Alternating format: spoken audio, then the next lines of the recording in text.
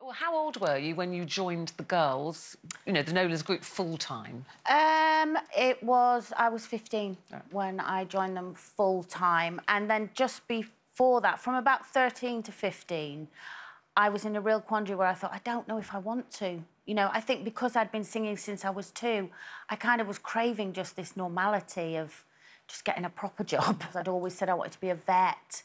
Then I looked into the qualifications, realised I didn't have a hope in hell. But I was mad about horses, so my dad was like, I always see you marrying a farmer. You'd be really happy on a farm, you know. I think he was trying to get rid of me, but then when it came to it, and the moment came, and Anne was leaving at that point because she'd just got pregnant with her first child and she was going to take 2 years out. So that was the kind of best opportunity for me then to join.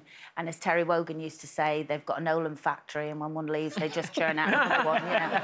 And so that was the moment. I joined at 15 and then, of course, went straight to Japan, you know, so... Well, from the moment you joined, though, you said goodbye to your childhood, didn't you? Yeah, I did, really, but then I'd had a very weird childhood anyway. I mean, there was times when I was really young when, you know, I wanted to join, I've said before loads of times, I wanted to join the Brownies and I couldn't because we were working at a working men's club in Scotland somewhere. So I'd never had a conventional childhood, but my teenage years were, I mean, I sound really, really ungrateful because I didn't really have teenagers. I travelled the world as a teenager, You mentioned Japan there. Yeah. We always tease, Coleen, huge in Japan, but you really, the Nolans were huge in Japan. So we knew that our records had been released over there, you know, I'm in the Mood for Dancing being the first one, and they were saying, oh, it's gone massive in Japan, you need to go over and promote the album. And we just thought it'd be like here, you know, it'd be like, oh, that's great. Then they said it was #1, which we hadn't had here. And, wow, we're #1 in Japan. We had no idea that when we got to Japan, from being here and being able to walk down the street and go on public, you know, and people would say hello, you know, it'd be all lovely. From the moment we arrived in Japan, it was the equivalent. Think of One Direction or something here, where they go.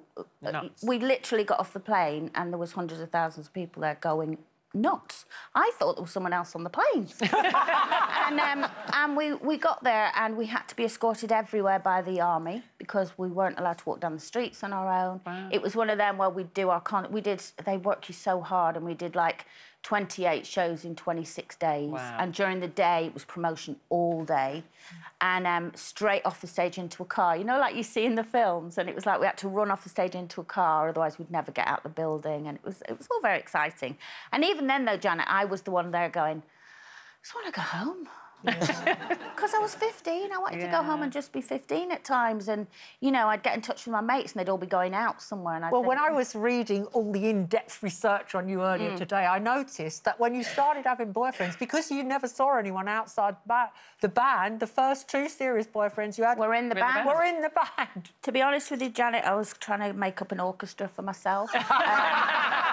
I think eventually I was just missing a bass player. You know, but yes, all my relationships were to do with the musicians. You know, my very first love, obviously, with our keyboard player, and you know, yeah, it was always because they, like you said, they were the only people I was ever with, really. But the other loves of your life are your children. We know that, and you talk about them all the time. We talk about them. We know them, and they couldn't let today go past without a little message. Stop it.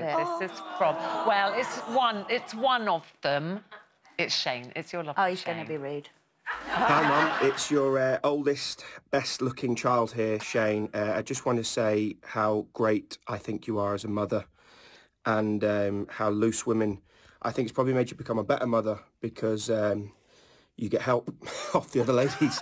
But honestly, I couldn't think of a better friend or better mum who's been there and done everything for us. I think you're amazing.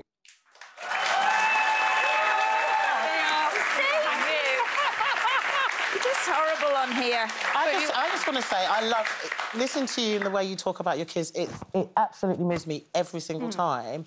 What I wanted to know is how they're following in your footsteps. They're all musical. They've got musical talents themselves. Is that something that they grew up around, or something that you've pushed them to, or something? Well, yeah, I mean, we were naturally? talking about this earlier, weren't we? It is quite strange how they... No, I've never pushed them to do it. They've just, I guess, grown up with a singing family and they can just sing. You know, I don't know how that happens. It must be genetic. But I'm so proud of them. Well, listen, well, they're proud of you, we know that. And as we said, you are huge in Japan.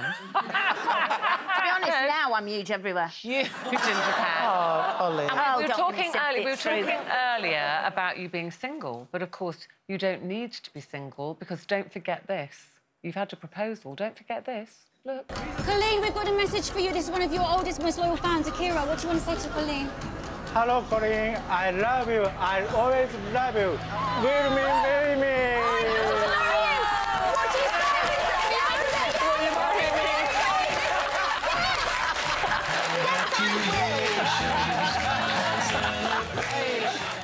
He loves you. He proposed to you. Now, you think he's in Japan today. Don't do this to me. He is in Japan. Oh, my God. Oh, my God. I'm literally having the hottest flush ever. I've got to do that for you. I can't see him before the wedding. I've got to do that for you. We've got about 15 seconds. Yes. How much do you love being a loose woman? Loose Woman has become my whole life, and I've loved every single, you know, every moment of it, good or bad, because of all of you. Well, we love her too, don't we?